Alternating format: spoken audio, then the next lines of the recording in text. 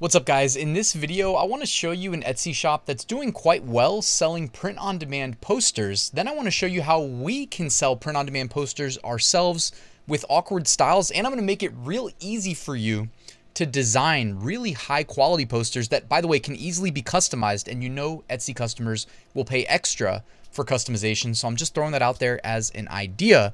But I want to show you that this one specific poster, it caught my eye. I'm going to show you how many sales it's making per month and even give you, I'm trying to do everything for you here. I'm going to give you an idea for a potential source of some images that you can use in your posters that really resonate with, well, a specific customer, right? You don't need your products to sell to everybody, right? They don't need to have mass appeal. Sometimes you just target very specific people. And I think this qualifies as just that. So let's get to it. So the shop I wanted to show you that inspired this video is Maps More Studio on Etsy. I found this, I think, while I was doing an Etsy video a while back, just kind of analyzing top shops. And when I came across this one, I bookmarked it because I really liked a few things about how they're doing their posters. One is just how they design the posters. So check this out. Just that from a design perspective, I like that it appears that they've got like a templatized approach to designing these posters where they have kind of the title underneath, then maybe a subtitle, similar to how, I don't know, as a web developer and I'm laying out web pages, I like when things are simple and when I can kind of templatize a web page. So I thought that this is working really well. So from a design perspective, I think you guys maybe should just like bookmark this. I'm not saying to like steal their designs or anything. I'm just saying for inspiration, if you do want to go down and list some print-on-demand posters, they don't just have to be a gigantic static image. You can also add text to them when it makes sense. The second thing I noticed is that they're selling a lot of like outer space inspired images and selling quite well. So when I run the Alura Chrome extension on this page, it's saying that this listing has done 321 sales.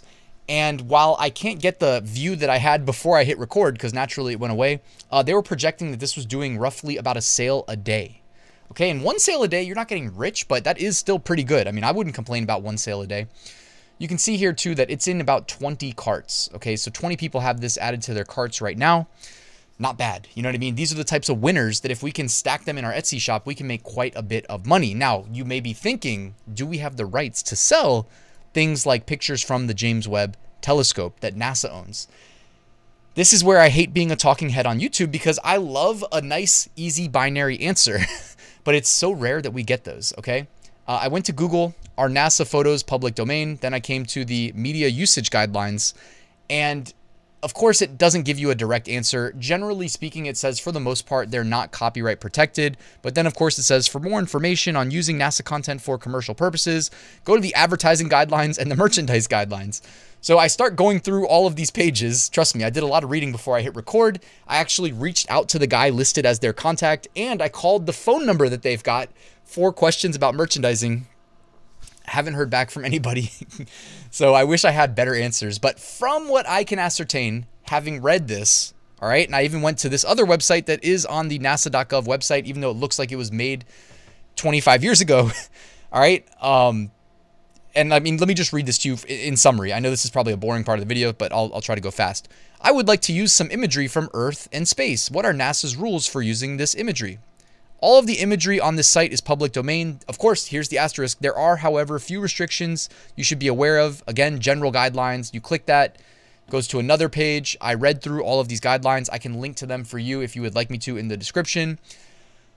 But basically, having read them, it seems like they're a little bit iffy about you using the logo. Like basically, if you're not using the NASA logo and you're not using any NASA astronauts and you're not using any pictures of current NASA employees, from what I ascertained, you should be okay. Of course, this is where I'm going to get lit up in the comments if I'm wrong at all, but hopefully I'm not, because I swear I read all of it. All right. And like I said, I reached out to the phone number and I emailed some guy this guy, Bert Ulrich. All right. Haven't heard back yet though. I don't know if I will. So I wanted to mention that this could potentially be a nice little avenue for selling print-on-demand posters. And if you needed other ideas too for posters, Kittl, of course, has a bunch of awesome templates, like seriously awesome. And the nice thing about these Kittl templates is that they are super easy to customize. So I will link to everything in the description, but this brings me to the next point. You can jump on over to Awkward Styles, all right? and they have a bunch of really cool ways of selling wall art. I actually did a sample order of a metal print. All right. And I don't know how many people are offering metal poster, or I don't know, are they called, if it's metal, I don't know if we can call it a poster, but like metal wall art. That's something that I think they do really well. You can see here in my sample order that they did a great job. Now you can go to Awkward Styles. Of course, I'll link to them in the description. Click product catalog. And then on the left-hand side here, click wall art. And you'll notice they actually have a bunch of different wall arts to choose from. We can actually just click the heading there and see all of them. So they've got canvases, posters, framed posters, hanging poster and canvas prints, wood photo stands, metal prints, and tapestries. Okay, they've got quite a few options, and we can do a lot with it. Now, if we go back to the Etsy listing, you'll notice that they offer various styles. They have a black framed poster, a white framed poster, and an unframed poster, which is gonna probably save you the most money. It looks like you can also choose a size, all right? And this is similar to what you'll find if you're in Awkward Styles and you go to like what's probably their most popular option, the canvas options. They start at $10.50 with the Pro plan. By the way, speaking of Awkward Styles Pro, if you want 2 months free, I'll put my code in the description. It's code Ryan Hogue. All right, and you can use that after you sign up to get the 2 months. They also, of course, have posters and a category that's separate for framed posters.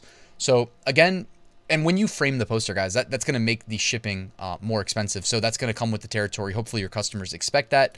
Again, and I'm not telling this that we have to copy these listings that we see here, but I drew inspiration when I saw, I liked how this poster looks. But again, I think it looks better with the frame. And that really adds to that primary thumbnail, which is the first thing people see in search results, which is how we get people to click. And that's probably going to be one of your best sellers. Because, hey, I mean, they cared enough to click it in search to get them to the listing where they can purchase it, right? So if we have a black framed poster here, we can go to the size. Probably like the biggest one's going to be popular, 24 by 36 inches, which sounds like a lot, but it's really not. This is going to run you $128, okay? So let's go check on Awkward Styles, how much money we can make from this. We're going to click framed poster, and then we are going to go with the first option here. They do offer the 18 by 24. This is 24 by 36. All right, so 18 by 24, they're charging $85.63. And the first thing I wanted to show you is that you can always click in the top right, variance and shipping, and go straight to being able to view the costs. Now, it may be hard to see. I'll duck out of the way. But the 18 by 24 inch framed poster is going to run you $35.90 without Pro, and with Awkward Styles Pro, only $32.90. So check this out, just as a refresher here. $85 is what they are charging, and you can bet they're selling quite a few. All right, they have 20 currently in their carts. With Awkward Styles, you can get this price down to $32.90 and then add shipping. I do believe they offer free shipping, so let's tack on $30 in shipping. All right, now that may seem steep, but keep in mind, guys, this is quite big. All right, like this isn't just Awkward Styles trying to nickel and dime you on shipping. This is the shipping carrier saying, hey, this is a big product that's going to be in our truck. We need to make room for it, so it's going to cost you. All right, obviously, the bigger the framed poster, the more expensive it's going to be. All right, that's going to cost $29.99. Add that to $32.90, and we're still looking at $20-something of profit. Of course, Etsy's going to take their fees, but this is a very healthy profit margin. Anytime I'm making more than $10 profit, I get excited, right? And the bigger the poster, probably the more cushiony that profit margin is going to be. So I'm loving that. And now all of a sudden, the maximum size here that comes to $128 starts making more sense. That definitely probably has more to do with shipping than anything else.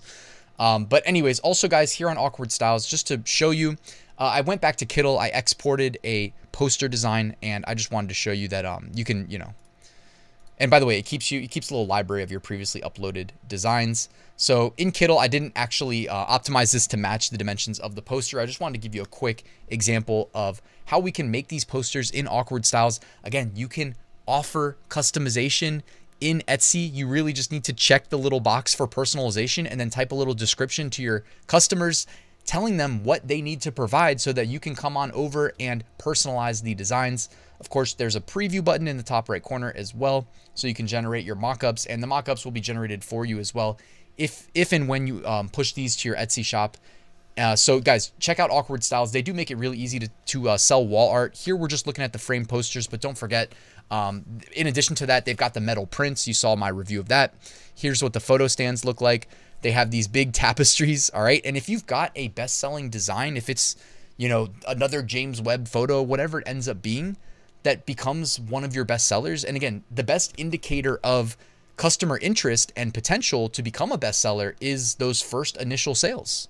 And if you're lucky enough to get customer reviews, don't forget, you can also spy on your other customer reviews if they're selling similar products too. You can get feedback on what they like, what they don't like, all those things. Similar to how you would do if you're selling like Amazon FBA, right? That's the first exposure I got. By the way, it looks like they credit NASA for the photo right over here in the description. Okay, in case that's something that you want to note down, in case you do go down this avenue.